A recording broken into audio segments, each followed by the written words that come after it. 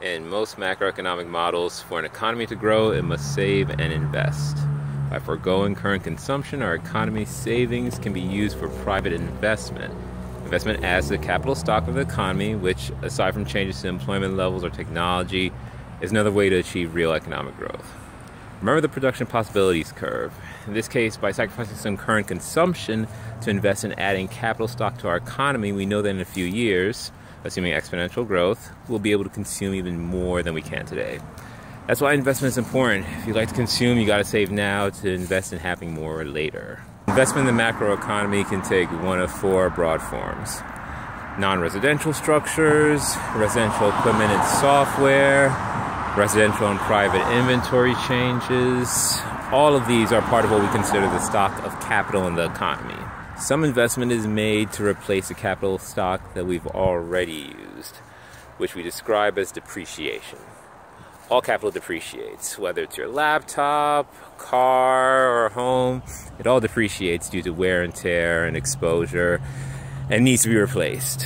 The investment in the economy above what's necessary to replace depreciated stock is called net private domestic investment, or NPDI. Both investment to replace consumed capital and net private domestic investment make up gross private domestic investment, or GPDI. While consumption makes up 70% of the U.S. economy, most of the volatility in the economy is driven by changes in private domestic investment, with investment declining substantially during economic downturns. That lost investment represents a lost opportunity to grow the economy, and is precisely why some downturns can permanently change the future trajectory of the economy. But how do we determine how much investment will occur in the economy?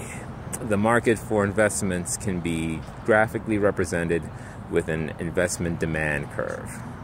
Like most demand curves, it's downward sloping, representing a negative relationship between interest rates and investment activity. The higher the interest rate, the less investment will be demanded. That's not to say interest rates are the only thing determining how much we invest in the economy. Exogenous factors like expectations about the future of the economy, the pre-existing stock of capital, capacity utilization, the cost of competing capital goods and other factors of production, public policy, technology, and even the size of the economy itself plays a role in determining how much investment will occur at any given rate of interest. You might be asking, where is the supply curve? In the investment market, the demand for investments is similar to the demand for money, in that both have a negative relationship to interest rates. In the money market, the supply curve is the money supply as determined by the central bank in the economy. For the US, that's the Fed.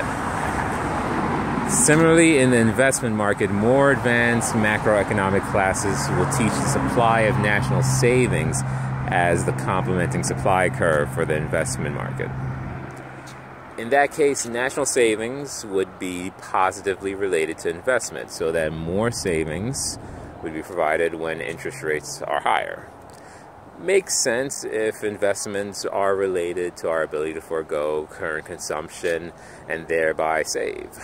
But your textbook ignores this, largely because the full model of the investment market, often called the goods market, is much harder to understand in an open economy that includes net exports. In that case, the savings from abroad mess with how the model finds equilibrium, and it just makes it very challenging to understand. Any movement along the investment demand curve caused by a change in interest rates will result in a change in investment demanded, which translates to aggregate supply, aggregate demand, or ASAD model, as shifting of the AD curve. You can imagine how this works with monetary policy. If the Fed wants to enact expansionary policy to stimulate the economy, they'll buy bonds, which adds reserves to the banking system and shifts the demand curve for bonds to the right, raising the price of the bonds, and which, along with the extra reserves in the banking system, pushes down the interest rates. Those lower interest rates stimulate investment demand, which, alongside more household spending from consumers who will be saving less because the interest rates are lower and spending more, that both Both those things shift the AD curve to the right, increasing real GDP and raising inflation if no other changes occur. But this component is special, remember. Our investment changes our stock of capital and may add to it if our spending is above the value of depreciated capital. So as the AD curve shifts to the right, understand that the long-run aggregate supply or LRAS curve may shift to the right too.